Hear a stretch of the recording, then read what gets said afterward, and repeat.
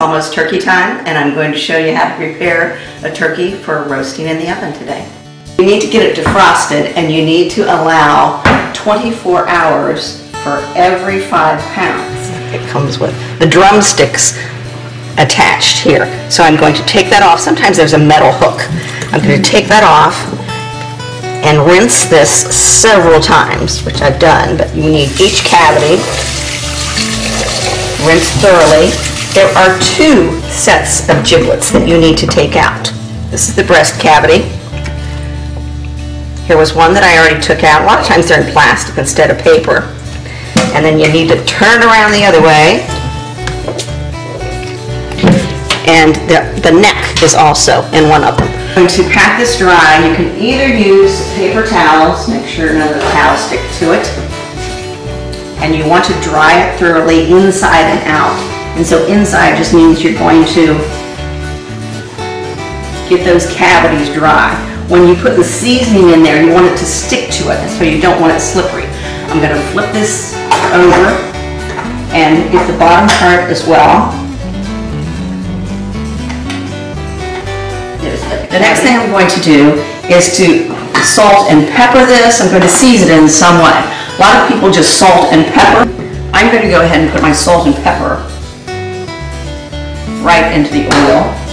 And I like to put poultry seasoning and thyme. I just go ahead and do it by hand. I rub it inside the cavities as well. It's not only going to give a good flavor, it's really going to smell good when your guests are walking through the door and they're really hungry. In the cavities, we're going to add some vegetables. Carrots, celery, and you just need to cut them up enough that they're going to fit in there.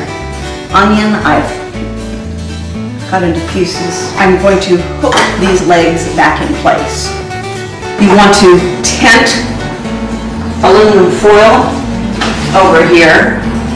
Roasting is a dry heat method. You don't want to push it against the turkey or you're going to be steaming it, which is what's not bad.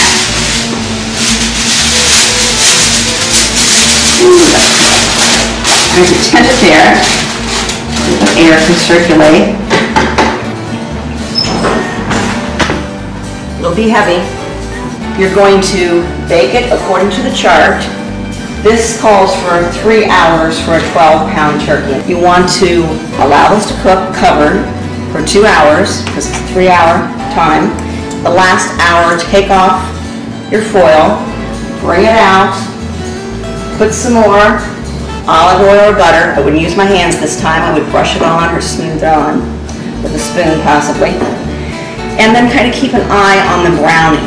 If it starts getting too brown that last hour you're cooking, then cover it back up. Or if those wings start to cook too much, you can cover those with foil as well.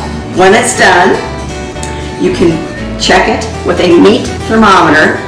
You want to insert the meat thermometer into the thickest part of the thigh. It would need to be 180 degrees, or in the breast, 170 degrees.